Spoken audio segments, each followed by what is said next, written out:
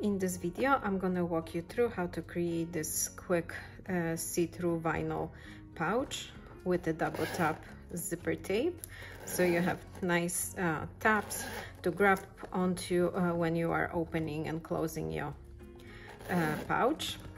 This project is very cost efficient. I create this pouch using a pre-cut vinyl sheets that you can get very cheaply out of Amazon. So they usually come in packs, and they have multiple choices of prints and colors. I got this set and I figured that this is a perfect size to create a little see-through pouch for some cosmetics while you are going on a shorter weekend trip. You can just pack everything up and you can see what you already have, and if you are not forgetting anything. So if you are interested in making one of these, just grab yourself a set of those pre-cut sheets. The size of the sheets is 7.5 by 13 inches. This is the size of the sheet that will create the size of the pouch, and the finished size of the pouch is 5 inches in width, 6 inches tall, and it's 1.5 inches in width. Also, you can use basically any size of the sheet you have. You're just gonna adjust the zipper size, but you can customize the size to your liking or to the supplies that you already have. This project, it's just a free tutorial. Like I said, you don't really need much supplies or pattern pieces. You just need a sheet of see-through vinyl and a piece of zipper that is 2 inches longer on each side from the top edge of the see-through vinyl that you're gonna be using. So if I'm using a vinyl that is 7.5 inches in width, I'm gonna add 4 inches, so that's gonna be 11.5 inches length of my zipper tape. Then we're gonna trim it, but it's just easier to work with a longer zipper tape. But if you wanna be really conservative, I wouldn't cut the zipper tape any shorter than an inch longer on each side of the project. Also in this project, we're gonna use a technique that it's called the French seam. So you're not gonna have a sharp vinyl seams on the inside of your pouch. They're gonna be enclosed in the French seam. This is something that looks really nice, but it's not hard to do at all. I'm gonna walk you through how to do that. Also, we're not using any binding on the zipper. We're just gonna use the zipper tape itself to give us a nice clean look on the top of our pouch. If you are already a subscriber to my channel, welcome back. I'm glad you are coming back for another of my tutorials. If you are yet not a subscriber, please make sure to subscribe to my channel and hit the notification bell. This way you're gonna be notified every time a new tutorial is released. And now, if you would like to see how this cute little see-through pouch comes together, please keep watching. And so I have all my supplies ready. All I need is the one sheet of this see-through vinyl, a zipper, and I have my zipper cut that is about 1.5 to 2 inches long on each side of the top edge. I have a little scrap of vinyl that I'm gonna use for my zipper tabs. I have my zipper pull that I customized. I will link the video to Kelley's tutorial how to customize your zipper pull, which is really cool. And I have some small rivets to attach my zipper tabs. So first thing we want to do, we want to take our vinyl sheet and the zipper, and I cut the zipper, and I also melted the ends of the zipper with a lighter so it doesn't fray. So that's something you can do in preparation of your project.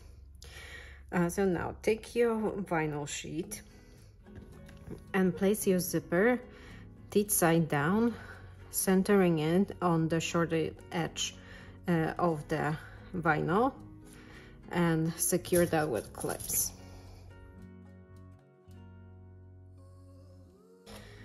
Take a ruler and measure 1 inch from the side edge of the vinyl and make the mark onto your zipper tape.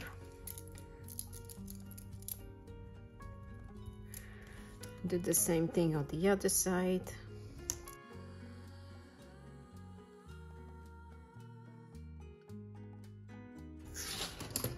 And when you have your panel prepped like this, you're gonna take it to the machine and you're gonna sew the zipper onto the clear vinyl with the 1/8 of an inch seam allowance.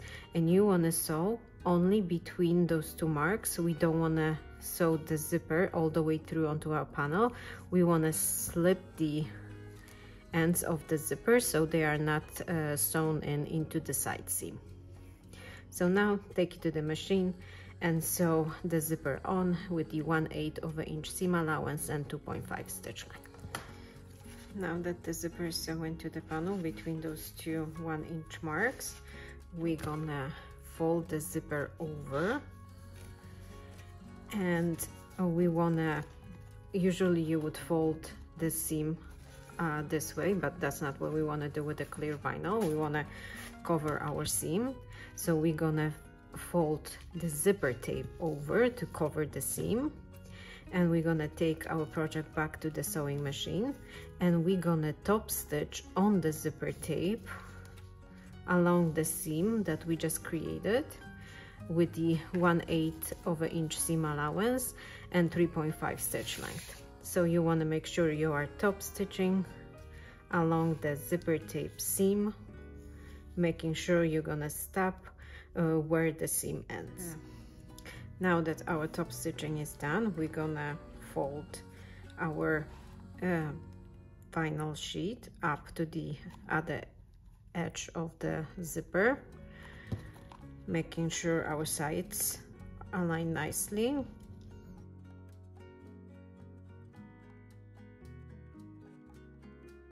Flip it over. Yet again, take your ruler and mark the 1-inch spot.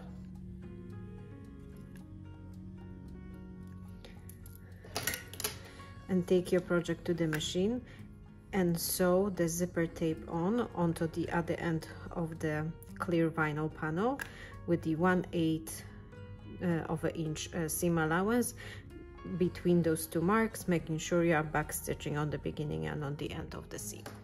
Now that the other side of the zipper is sewn into our clear panel, we're gonna split the zipper tape. You're gonna repeat what we did with the first zipper, so you're gonna flip the zipper over,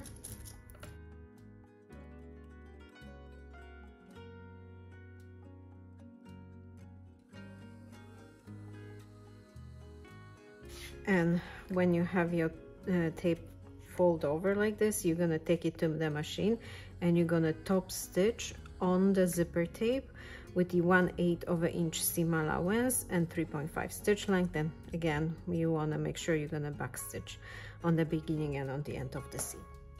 Now that we have our zipper tape attached to both top edges of our pouch, we're gonna place it wrong sides together. So we want to fold it in half and place it in a way that it's gonna be when it's finished.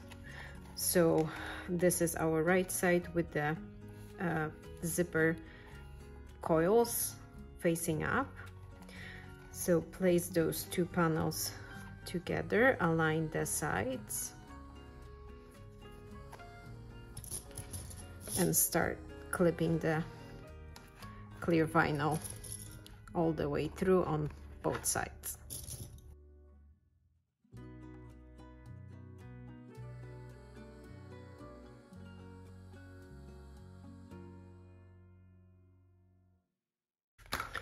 When you have your project prep like this, you're gonna take it to the machine and making sure that your zipper tape is away from the needle.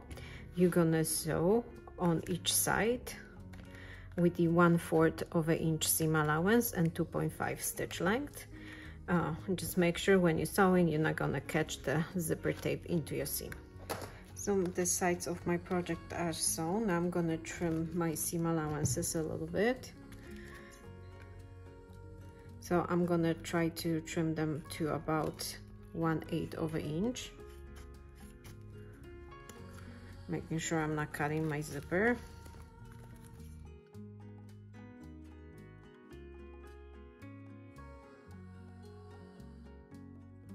And now that the seam allowances are trimmed, I'm gonna turn the project wrong side out.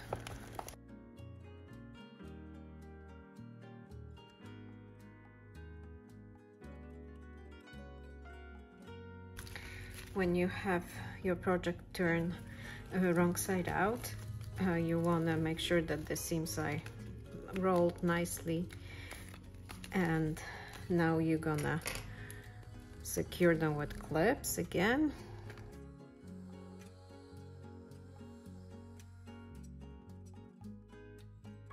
Now that you have your project prepped like this, you're gonna take it to the machine and you're gonna sew the sides again to create our enclosed French seam with the 1/4 of an inch seam allowance and 2.5 stitch length. You want to make sure that the raw edges of the vinyl are being enclosed into the seam. So if you have to enlarge the seam allowance a little bit, that's fine. Just make sure when you're sewing you are catching the folded edges of the initial seam allowance. And now you have your seams enclosed, so we're gonna turn the project right side out again.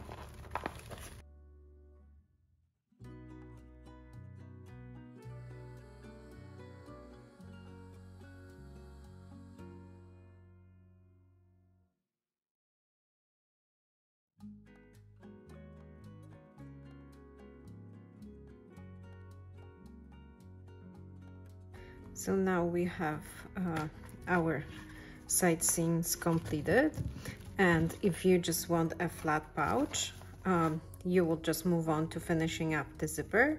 But if you want to create box corners, we can do exactly what we did with the side seams, and you want to create a crease on the bottom of your project, so you have reference to the bottom middle of the bottom when you're folding your pouch. Now you're gonna open the corners, make sure that the seam line, not the seam allowance line, but the seam line aligns with the bottom crease, and you can clip that together. Do the same thing on the other side.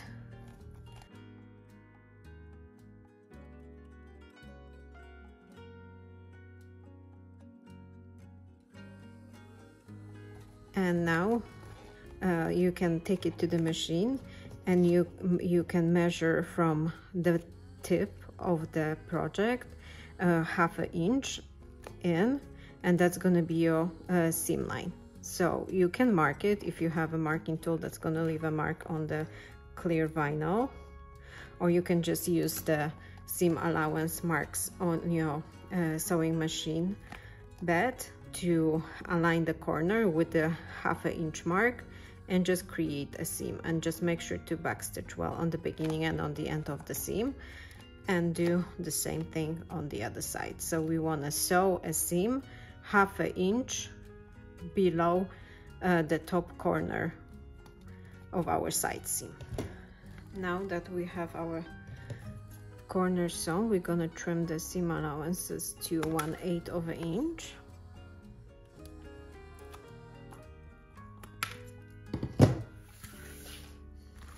Turn the project wrong side out.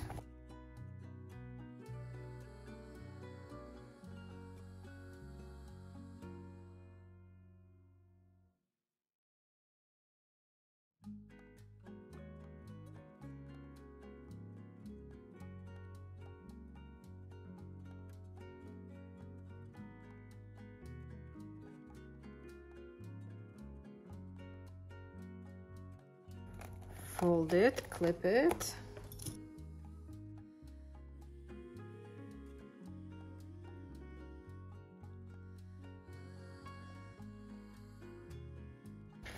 And take it to the machine and sew along the clip edge with the 1/4 of an inch seam allowance and 2.5 stitch length. And make sure to back stitch well in the beginning and at the end of the seam. Now that our French seams are completed, we can turn our project right side out.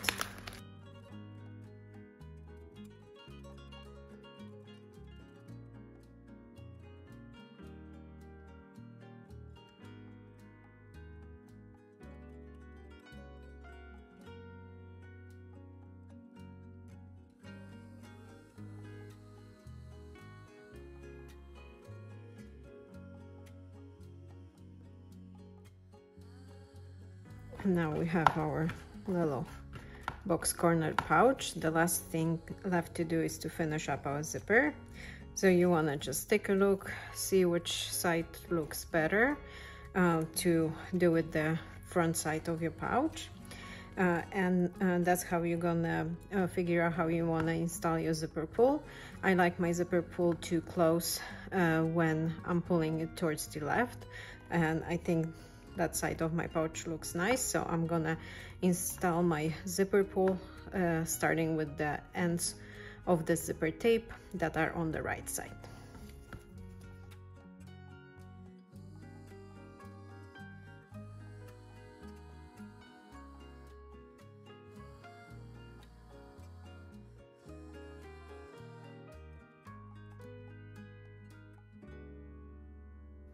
Pull the zipper through. Make sure everything looks nice and even, and then reinsert the zipper pull again.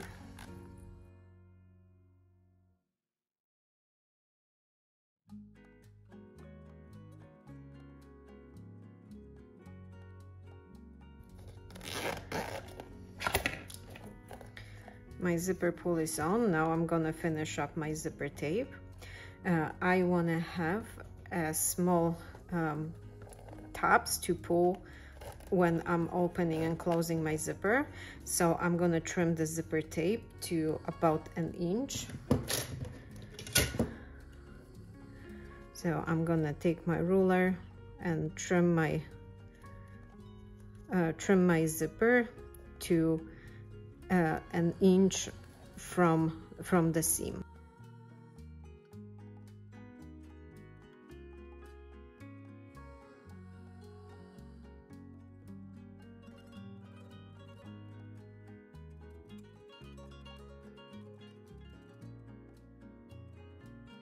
Now I'm gonna use my lighter to seal the cut ends of the zipper.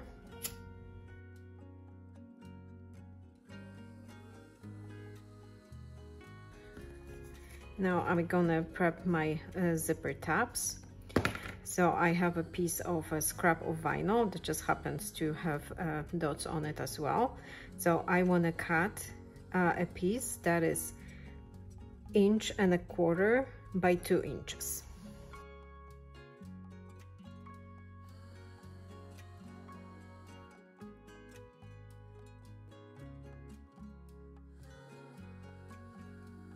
This is the size of 2 of my tabs, so now I'm gonna cut it in half to have 2 tabs the size of 1.25 by 1 inch.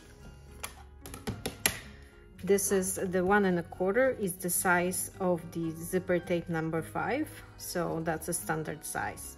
And I just want a small tab, so that's why the width of my tab is 1 inch. So I'm gonna have a 1/2 inch tab on each end of my zipper end. So now to help me install the zipper tabs, I'm gonna use some double-sided tape.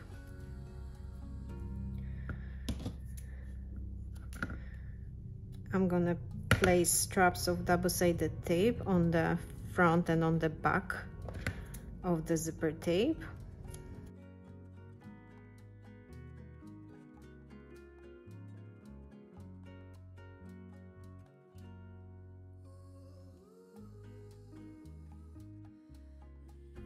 take my tabs and figure out which side I want it to be the front side. Remove the backing of the tape, fold my tab in half and place it over the zipper tape, and you can secure it with a clip just to give it a little more strength, and time for the adhesive to stick to the vinyl, and do the same thing on the other side.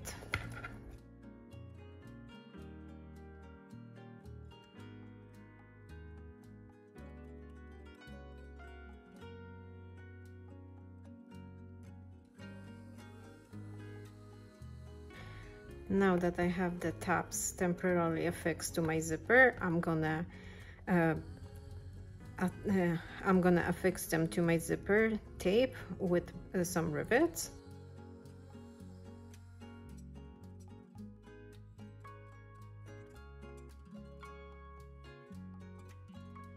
I'm gonna take my hole punch and just punch holes. You can actually mark it with a pen if you don't feel comfortable, don't trust yourself that you're gonna punch holes that are roughly in the same place on both sides. So that looks good to me. I'm just gonna use that to punch my holes.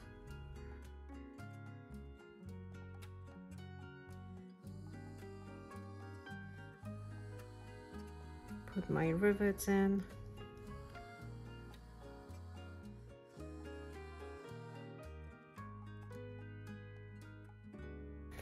Repeat that on the other side.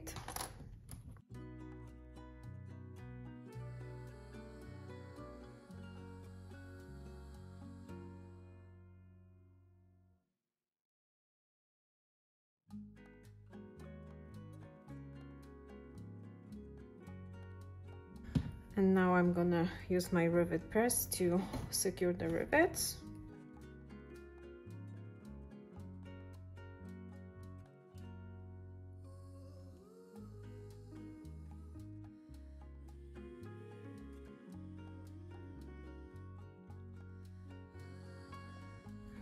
Now I can see if anything needs to be trimmed.